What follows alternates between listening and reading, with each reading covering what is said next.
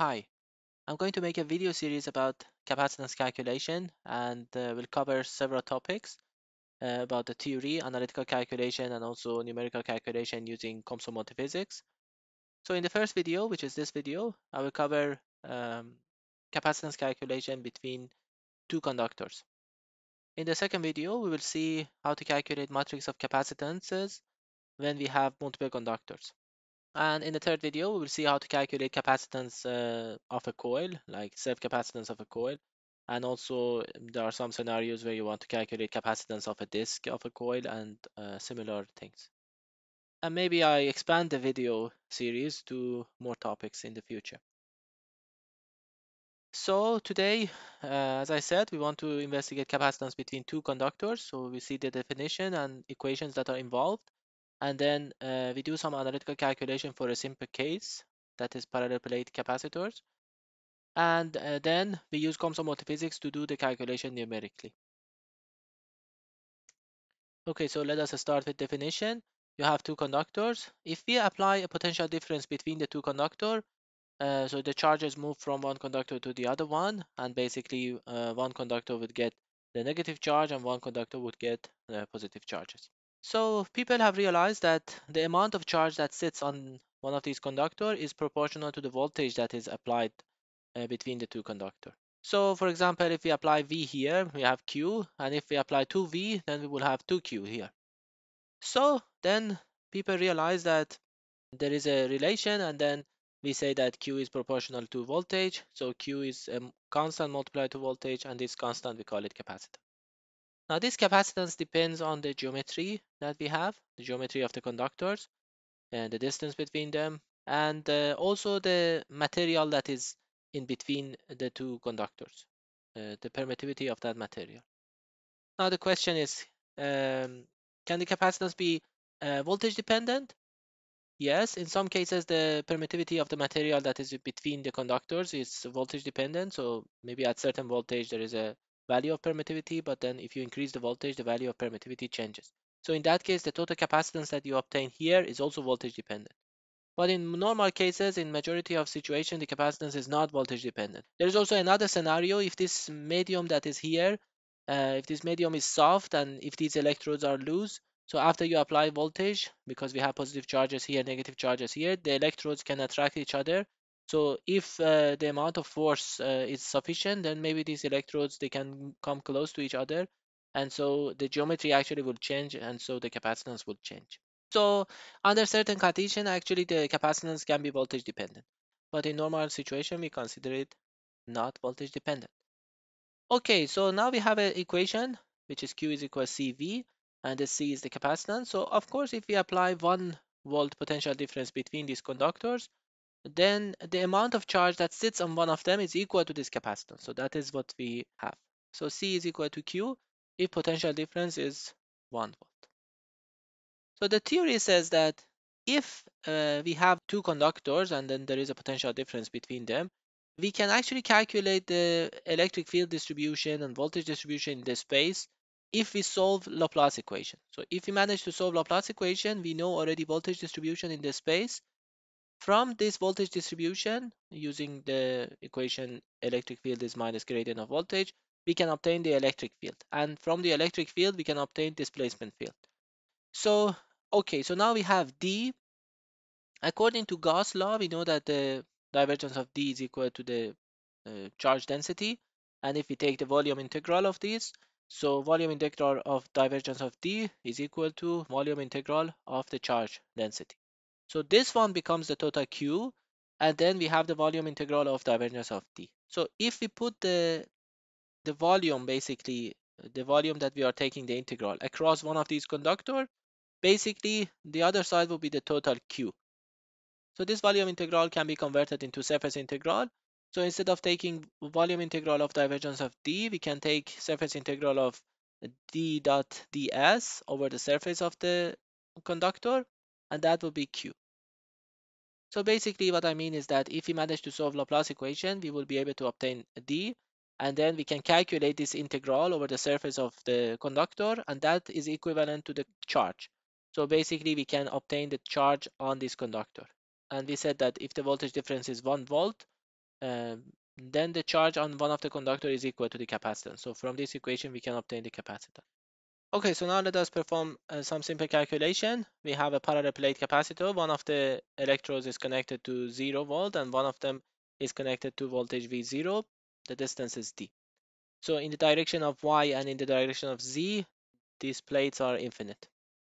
So first we are going to solve Laplace equation. Okay, so Laplace equation in Cartesian coordinate is like this, but we know that in Y direction and in Z direction, everything is similar. So if you take the derivative with respect to those two coordinates, it gives you basically 0.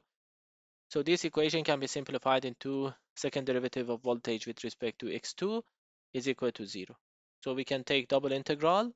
That means that the voltage between these two plates should have a format of ax plus b. Now we can use the boundary conditions to obtain a and b. So for example, if x is equal to 0 at this point, voltage is 0. So if I put x0 here, the voltage is 0, so b is equal to 0. So b disappears, and now at x is equal to d, the voltage is v0. So if you put this one here, v0 is equal a times d, so a is v0 divided by d. So basically the voltage is v0 divided by d times x. So now we can calculate the electric field. Electric field is minus gradient of voltage. Take the gradient of this is minus v0 divided by d. This minus means that the electric field is in this direction. So the magnitude of electric field is v0 divided by the distance, and the direction is from uh, positive voltage toward the negative voltage or toward the ground. Okay, so now let us see how to calculate capacitance of a parallel plate capacitor. We know that the electric field is v0 divided by d. We say that the displacement field is epsilon 0 times E, assume that this is vacuum. So in that case, D will be epsilon 0 V0 divided by D. And now we can calculate this surface integral of the displacement field. Because this is uniform, so this surface integral, if we assume the cross section of this top electrode is A, so A times D is equal to Q. And from there, Q is equal to epsilon 0 A V0 divided by D. We just replace D from here. Okay, so now I have this one. I can calculate Q divided by V0 is epsilon 0 A divided by D. And this ratio, we said that that is the capacitance. So capacitance is epsilon 0 A divided by D. And in case the material has related permittivity epsilon R, then the capacitance will be basically this equation. Epsilon 0 epsilon R A divided by D. Okay, so now this is basically analytical calculation for a parallel plate capacitor.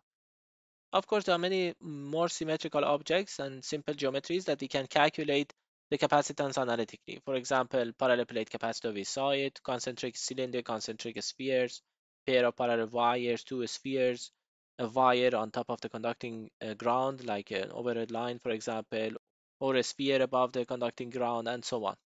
Some of these cases, maybe in the future, I'll make separate videos and we see how to obtain the formula of capacitance analytically. But now what we are going to do is to look at how to obtain the capacitance between two conductors in COMSOL Multiphysics.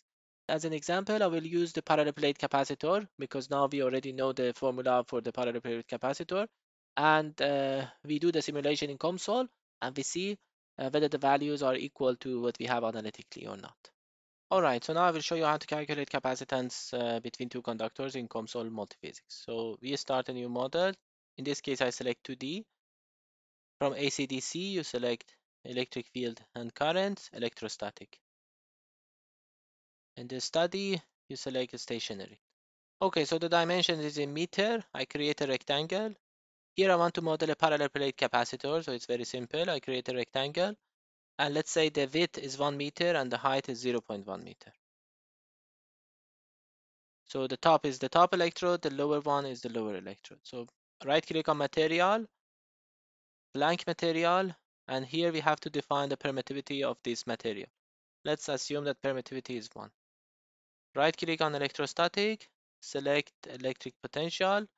Let's say the top electrode is like this and the voltage we assign 1 volt. Right click on electrostatic, select ground, and this one we assign it to the lower electrode. This is 0 volt, this is 1 volt. So if now we solve this and calculate the total charge on the top electrode or on the bottom electrode, we can actually calculate the capacitance. So from mesh, We perform the mesh, we do the analysis. Okay, so now the Laplace equation is solved. We have the voltage distribution between the electrodes. You come on drive value, right click on it. We select integration. We want to calculate the charges over this line. This is a 2D, so everything goes into the page. So if we take the line integral of this charge, then it also calculates basically for 1 meter into the page. So I select the line integration. And which parameter we want to integrate? We click here, electrostatic, electric and charge, current and charges. We want to integrate the surface charge density, or ES.ND. So this one basically gives us the charge density per meter. Okay, so over which electrode? This is the electrode I selected, it comes here. And now if I evaluate it, you see that the amount of charge that we have here is 8.85 10 power minus 11 coulomb per meter. Now this value is actually is equivalent to the capacitance per meter also. So is this correct or not? Yeah, it is correct actually, because parallel plate capacitor we said is epsilon 0 A divided by D.